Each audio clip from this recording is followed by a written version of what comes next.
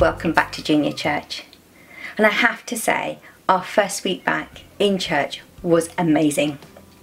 We're starting to get a rhythm now of what it's like to be back on site with the children. But we haven't completely lost our online presence. Our army of volunteer readers are still reading our stories to camera, which we upload to YouTube and we use in the sessions. We're also creating resource packs for the children each week, which make them COVID safe, and also means that should one of them not be able to attend the session on Sunday, we can pop the bag through their door and suggest that they might want to watch the story on catch up via YouTube. You've also got me still doing the feedback slot. Now, our story this week was brought to life by Katie Warner and her puppet Layla, and they read for us the story of how Jesus blesses the children. Now, one of the benefits of being back in church with the children is the fact that we can have some fun and excitement with various games. I'm sure you've all heard of the party game, Pin the Tail on the Donkey. Yeah? That's not what our children played this week, but they are going to play something very similar. In their packs, it's one of these, a little child, which we're going to ask them to decorate. And once beautifully decorated, we're going to ask them, a bit blindfolded, to place their child round the feet of Jesus. So let's fast forward and see what happens in our session. Parents arrived with their children, and the children were giggling and laughing and running around and making noise.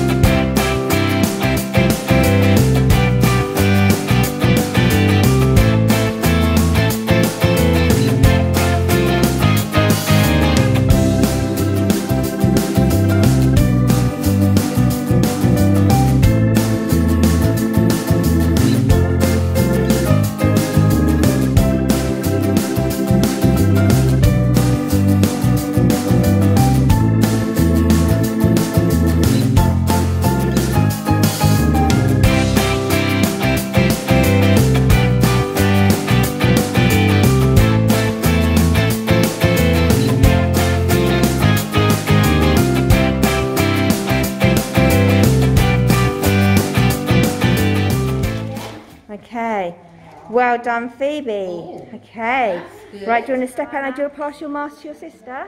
Nearly, Joanne, a bit more forward. Push.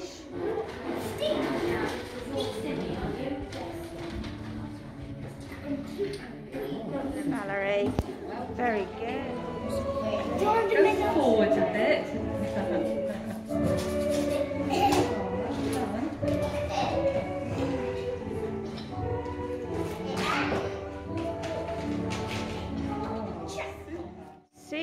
Dear Father, we love the children just as Jesus loved them, and we are thankful that these children have someone who loves them enough to bring them to Jesus. In Jesus' name we pray. Amen.